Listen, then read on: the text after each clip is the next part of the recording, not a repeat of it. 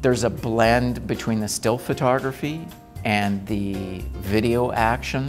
And I would have to say that the editing is one of the things that certainly stands out. It's a visual medium, and people can relate to the action, to the motion that's going on, so it captivates them. I found the still photography exceptional only because of the lighting. The lighting makes a big difference, and Fenn Photography, what they did was it took a number of different lighting options that we could choose from, so that it enabled the food to kind of jump out at you, as if you were sitting at the table and the food was right there. I found Stephen Fenn immensely accommodating.